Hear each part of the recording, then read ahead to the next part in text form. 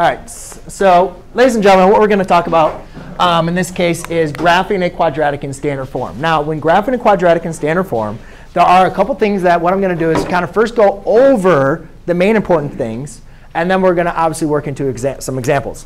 So the first important thing, guys, is if you remember when we have a quadratic in standard form, we have x squared as x is our variables, and then a and b are our coefficients, and c is our constant. So one of the first things that we always want to do when we are graphing a quadratic, I always like to do this because it sometimes can be confusing. The first thing I always like to do is label my a, label my b, and label what my c are. Now, I'm not going to do example. This is just kind of a overview. But the first step I always like to do is draw in what exactly is a, b, and c. OK?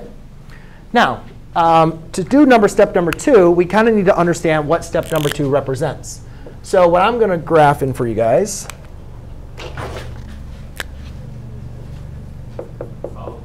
is what we call the parent graph. Now, the parent graph is y equals x squared. You guys can see there's no a, b, c. There's no extra x. It's just x squared. The parent graph looks like this. And you're definitely going to want to write down the parent graph, especially for next class period.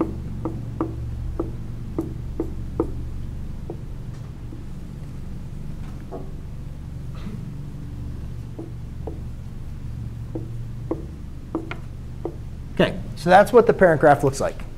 And if you guys remember quadratics, they open up. But the parent graph has a couple characteristics that we need to talk about. The first characteristic is this dotted line. And if you guys remember from geometry class, the dotted line represents symmetry. And you guys can see that that dotted line basically cuts that parabola in half. Would everybody agree? Yes. So we call that the axis of symmetry. And fortunately for you guys, step number 2 is identifying that line. Now notice it is a vertical line, so the equation is going to be x equals. So all you're simply going to do is x equals opposite of b divided by 2a. And that's simply how you find the axis of symmetry. All right? Now, the next point that you guys should notice is if you guys look at this parabola, as it rises to the left and rises up, when we kind of go down, you can see there's like this minimum value, right?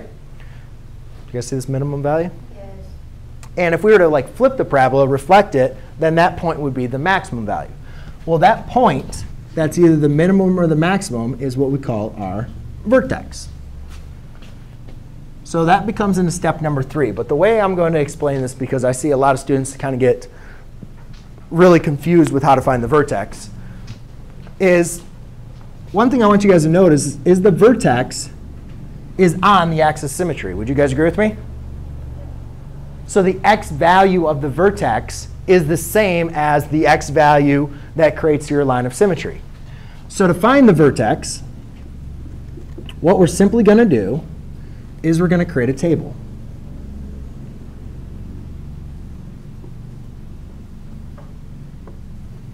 So if you guys remember, when you guys create a table, if you have an xy table and you have an equation, it doesn't matter if the equation is quadratic, it doesn't matter if the equation is linear or whatever else. To write the equation, you take x. If you have a value for x, what do you do with that value of x to find y? Anybody with any equation? Wait, I'm sorry, what did you say? So if I have a table and I say, hey, find the values of the table, right? And I give you an x. What do you do with the x to find the y? You plug it into the equation, right? So in this case, to find the vertex, we know the x value. The x value is the axis of symmetry, which is negative b divided by 2. So we figure out whatever that value is, and then we figure out what the y coordinate is going to be. So you have to plug that in. So we're going to plug in the x, and then we're going to figure out the y. Now, I don't know what, we're just doing a hypothetical situation right now. I'm not doing any numbers, which I'll go over next. But once you guys plug it in, you're going to have an xy point, which is your coordinate point, which is your vertex.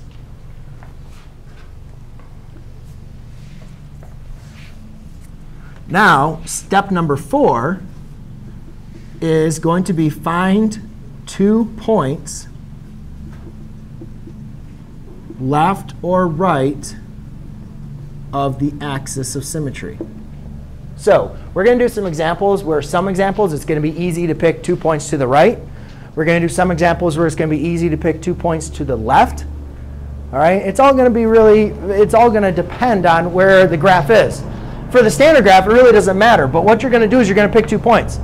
So if here's my axis symmetry, you want to make this easy. We're not making this hard. Pick 2 points that are to the right. Well, let's do 1 and let's do 2. So if I plug in 1 and I plug 1 in for x, 1 squared is going to give me 1. So the y coordinate is 1. So do you guys see how over 1, up 1? That point I already drew the graph. I already drew the point in there. Then we go to the second point. Let's do 2. You could do 10. You could do 8. You could do 7. You could do -1. You could do -5. You could pick any points you want to. But don't pick, just pick points that are really close to the axis of symmetry. So if I pick 2, I plug 2 in for x. 2 squared is 4. So 4 up, in this case, is, or over 2 up 4. So those are my 2 points. So you plot your 2 points. Then to graph the remaining graph, what you're simply going to do is, the nice thing about the axis symmetry is you guys can see that the axis symmetry, again, as I mentioned, cuts it in half, right? So it reflects the whole graph over. So all you simply need to do is take your 2 points to one side and reflect them over. So your last step, step number 5, is to reflect the points over the axis. And then once you reflect the points, you guys can just continue up. And that is it. So without showing